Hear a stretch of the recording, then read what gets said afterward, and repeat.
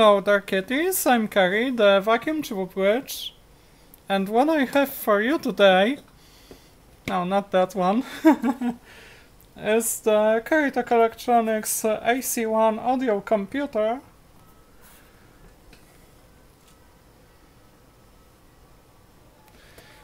We'll go through the blocks of this device, how I built it. I will tell you what's inside, how it works, because this is the new and improved version that I did a slight redesign of control electronics, and I also rewrote most of the control software to make it work way better than it used to, and with some added functionality, and all this with simplifying the code. Let's get to the bench.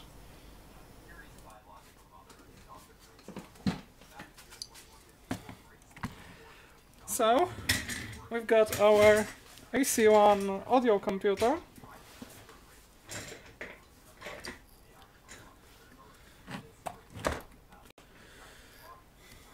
And looking at the front panel would be the first thing we would do. On the left we have the mains switch and a pilot lamp that indicates that the power supply is powered. When it is powered, it powers the single board computer that is Orange Pi PC Plus. It also powers the control module and the hard disk. Those pilot lights and fuse holders are for the two channels that the device turns on and off sequentially. First it turns on the main power for mixers, for sources, and after a few seconds of delay it turns on power to the second channel, to the amplifiers. When turning off the device, it first turns off the amplifier right away, then it waits something like 15 seconds, turns off the main power. That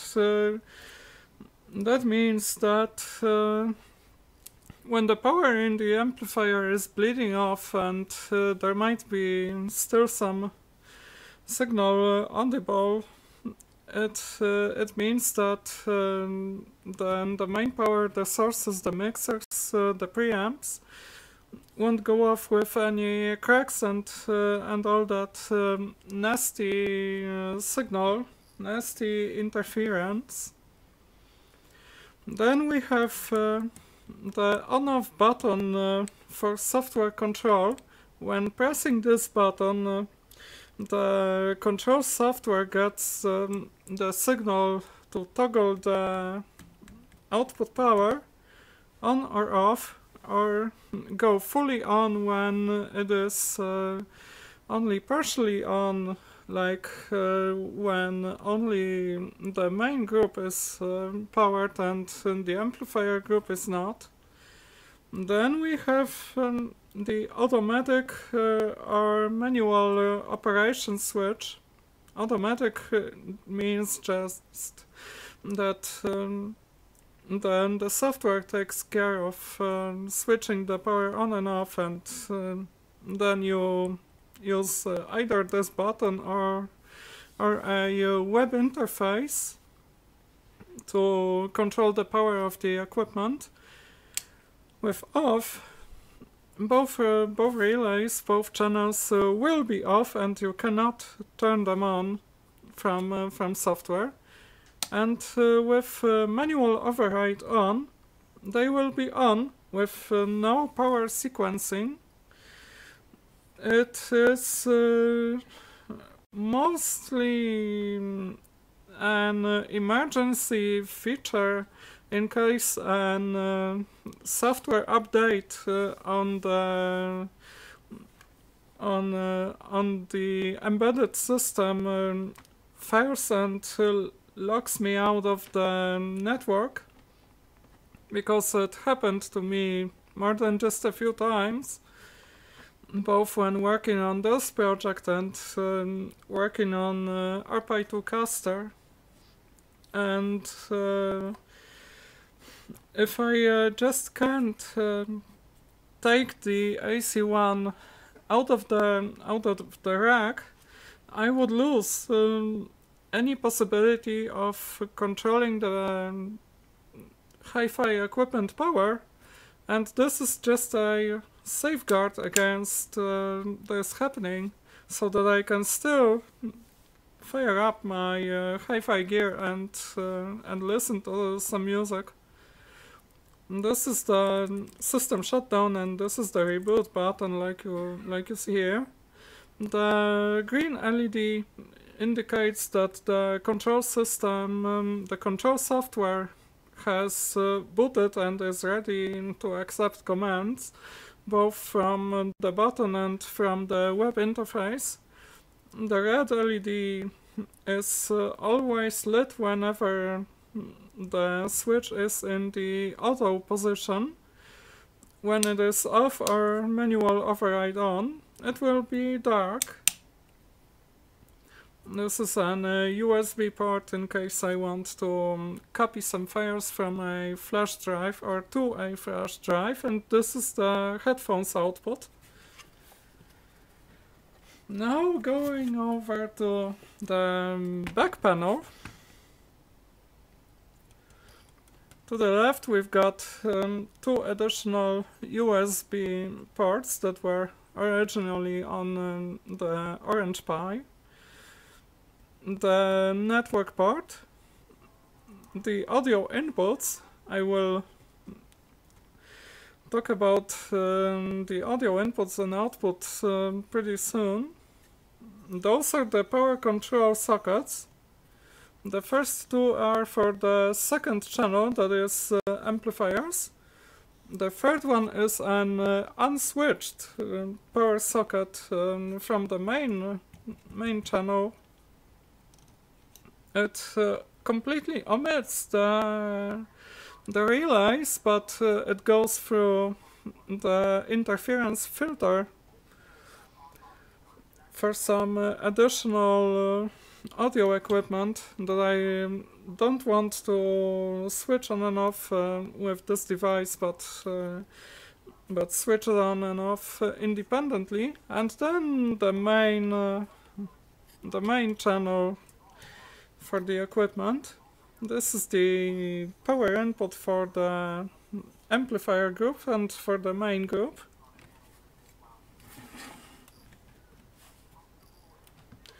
So we've got the insides of the audio computer. First, the power goes through interference filters. Then from the first group it goes to the switch and pilot lamp, then to the power supply that powers all the electronics here, the hard disk drive, the control interface, and through the control interface the Orange Pi PC Plus. And we've got control relays for the outputs. Those relays are controlled with MOSFETs on the control interface. Then we've got a Behringer UCI 222 audio interface board. Originally it was in a plastic enclosure, and I took it out and put it into the rack mount enclosure. The inputs and outputs of the UCI 222 are connected through the signal transformers with the inputs and outputs. So this is the real deal balanced in and out device, like you would see on studio gear that would cooperate with any professional audio equipment. And then of course we've got the controls for the device. It all goes to the interface board, the on-off button, the mode switch, the shutdown and reboot buttons, and the LEDs. And let's see how it looks on a block diagram. From the main power input through the filter to the unswitched output to the switch and pilot lamp and power supply, and through a relay to the switched output, also the pilot lamp, and the fuse is also here. And the second channel is way simpler. It just consists of the filter, the relay, the fuse holder, pilot lamp, and a pair of output connectors. Then the control interface. We've got a board here connected with buttons, with the mode switch and the LEDs and the relays, of course. This is where the outputs to the relays are. The single board computer, that would be this one. The HDD, of course. And the Behringer UCA 222 is this one, and those transformers are here. Very simple. Let's see the schematic for the control part. Both of the channels are NPN transistor inverter. Then the PNP transistor here is basically an AND gate. Like if we've got a high state on the input and a high state on the emitters of the transistors, then we will have the high state on the output whenever this is low or this is low. We won't have a high here, we will have a low. That ensures that we can control the relays from the single board computer only when the mode switch is in the auto mode or software control. When this is high, and the LED is lit, the emitters are on the high state as well, and there's also the sense input for the single board computer, so that its software logic can do the determination of state. Then the off position is just disconnecting 3.3 volts from both of those lines, and in the manual override position, the gates of the output MOSFET transistors are tied high through this pair of 1N4148 diodes, and it is also indicated in software. And whenever the MOSFET transistor conducts, 12 volts DC will have a current path through a relay coil to the ground, and of course this diode protects against voltage spikes whenever the MOSFET stops conducting. And this circuitry is just the same block repeated 3 times. This is the debounce circuit, and it works in such a way that normally the output is pulled down to ground through the 1K resistor and the diode paralleled with the 100K resistor. So the capacitor has a chance of discharging pretty quickly because of the presence of the diode. Then the time constant is shortened. It's like 2.2 micro times 1 kilo. Of course, you have to count the diode drop, but when you turn on the button, the 3.3 voltage will appear on the 1K, and it will charge the 2.2 microfarad capacitor through the 100K resistor. The time constant of this pair of parts will be significant.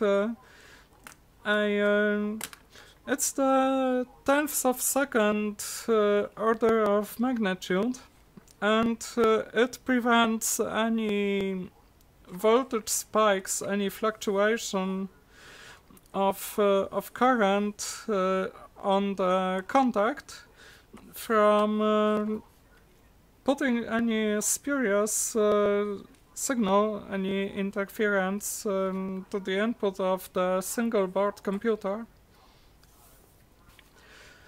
And after we release the button, the capacitor will discharge through the diode and 1 kilo ohm resistor to the ground.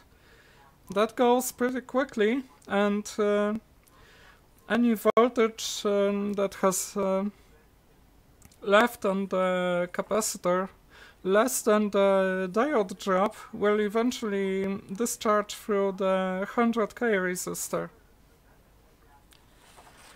And that would be it. The AC-1 audio computer control circuitry and the basics of operation of this little project. And the most interesting part would be the code, but I won't show it right yet in this episode. I will post a link to the GitHub repository so that you can take a look at it. You can use it all that you want. You can even criticize me for how a shitty software developer I would be. But I'm not really a software developer, so please bear with me. I know you would. I know you would code in C rather than Python, but I'm way better at Python than C.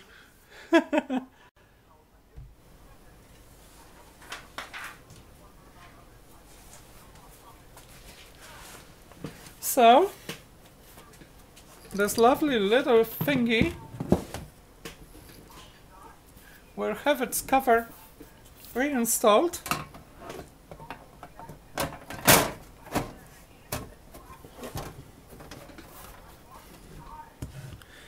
And it will be ready to go back to the rack and serve the glorious purpose of world conquest by curry.